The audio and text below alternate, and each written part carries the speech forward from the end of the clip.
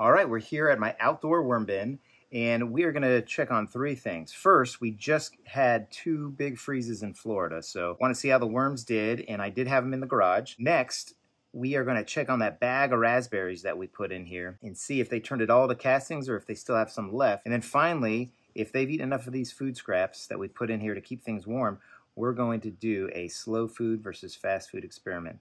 So let's go ahead and dig in here and see what we've got. Now I did put a lot of bedding on the top after the last video just to continue to add to the, oh my gosh,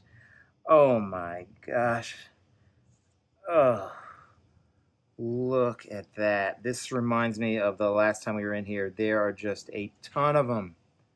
And it is about 80 degrees out right now, but these worms feel much cooler. So the bag hasn't quite warmed up, but look at that. They are all right in the center, probably keeping warm. The freezing temperatures were 2 days ago, and I did put them in the garage, so I would say it was probably closer to upper 30s for them. But wow, okay, so yeah, here, speaking of slow and fast food, a banana peel and an apple are slow foods. But oh my gosh, yeah. And it is considerably colder than the outside ambient temperature in here, so I think they are gathered in the middle because of the warmth. Now, while this is sitting in the backyard, I do have it kind of shaded.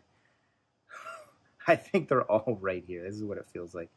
Oh my gosh, a piece of plastic made it in there. I really feel like they are all right here with this food, and this food might have warmed up a little bit, and that might be why they're all in here. But not a whole lot other than the slow food to show forth. I don't see any of the lettuce heads or any of that kind of stuff we put in here. Wow, they're all right here. Let me kind of get them out of the way so I can keep digging around. But wow, I mean, now I'm finally to the bottom, and still, look at that right there. I love this bin. It just has so many worms. And I didn't take out castings once again. I think it's been 2 weeks since we've taken out castings. I usually do it once a week. So we're just going to see a lot of volume in this bin as we're going through it. But wow, look at that. Oh my gosh, this bin is amazing. And these are all red wigglers. So let's just kind of toss things back and forth. What I like to do when I give a big feeding like I did last time is spread it around so that nothing gets matted. I mean, you saw some of those bananas and apples and even something like this. These spaces right here, they really can't get into them. So when I get in here and aerate things, I'm breaking up these little pockets that they haven't got to, and then it will help them, you know, consume it more. So let me just keep digging around.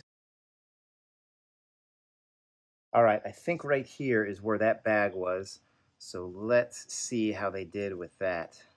We put some raspberries in there, we put some bedding, and then we put some grit and coffee in there. So let's see how they did. It's looking like, certainly got some surrounding it.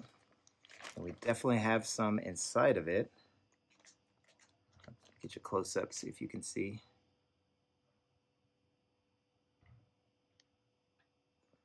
Let me go ahead and pull out the contents and see what we have going here.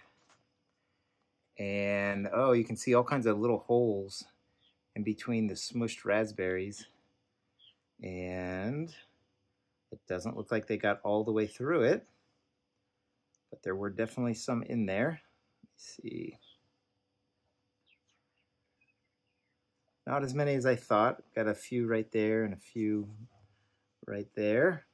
So we'll just kind of break this up a little bit.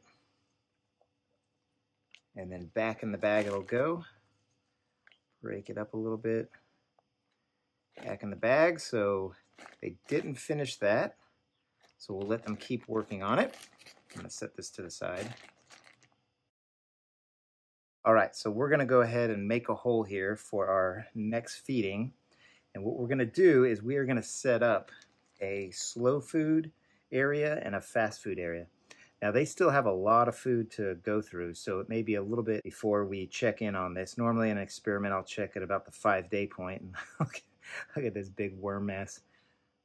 I'm gonna have to set it to the side here. We're gonna put them in 2 pieces of newspaper so that they're kind of separated and we can get a good idea of which they are going for.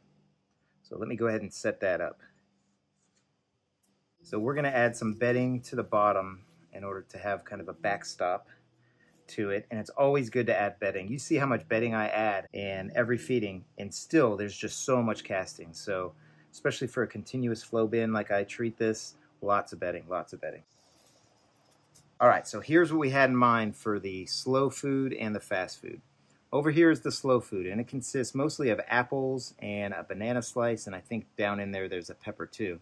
And over here for the fast foods, you see the broccoli on top, but mostly what's in here is lettuce and lettuce stalks, that kind of thing. So what we're going to do is wrap them in newspaper. All right, so we got our newspaper here. And I'm just going to put all this slow food right here into a ball. Put it to the side. I'm going to take all this fast food right here, put it in the newspaper, and then put it to the other side.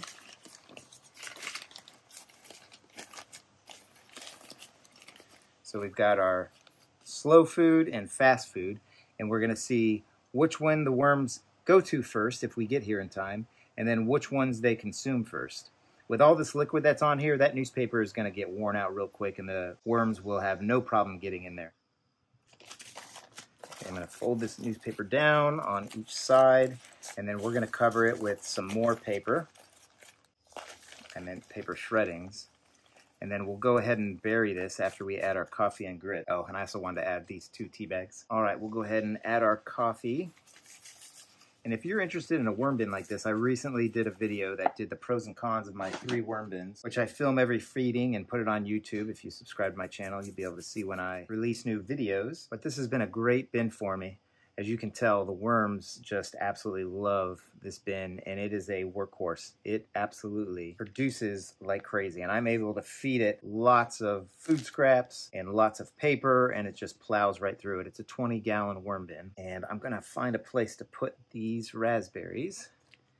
And I always talk about how worm bins don't have any odor to them, but within this little bag here, I do smell like a slight fermentation or almost a sour raspberry odor. And that's probably because they were isolated. So I'm going to try and almost fill this with bedding and the castings that are in here and kind of give a bridge into the bag for the worms. And quite frankly, they probably had too much food because the last feeding I overfed them in the hopes of keeping it warm for them in our freezing Florida temperatures, which I know a lot of you probably laugh at because you guys are under lots of snow, or if you're in the southern hemisphere, you are enjoying the summer right now.